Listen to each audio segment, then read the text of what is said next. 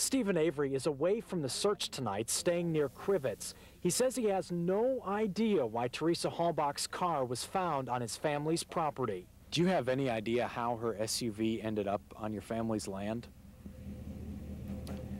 You got me. I don't know. I got a hunch Manitowoc County planning it. Manitowoc County tells us that's not true. Avery says Halbach has been coming to the salvage yard for about a year as a photographer for a car sales magazine to help the Averys sell cars.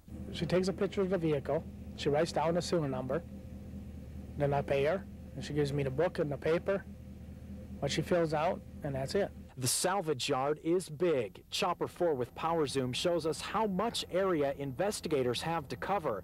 Avery says he's sure Halbach isn't here. Do you hope she'll be found? Oh, yeah. You know, when somebody's missing, that takes a toll on a family.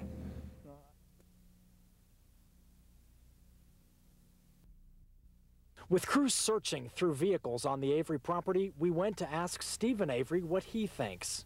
They keep on trying to do something with me.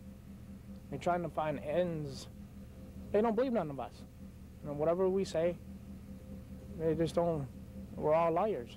At a late afternoon news conference, Manitowoc County says they're being fair and that crews will continue searching the Avery land. We're flying in Chopper 4 over Avery Auto Salvage, and we want to give you an idea of just how tough this area is to search. Look at all of the cars that are here. Crushed up cars, cars waiting to be crushed. Investigators have a lot of ground to cover. Nearby, they're looking through this retention pond. They sent some divers in there. And look at this area all around the auto salvage yard. Wide open fields that they've had search teams combing.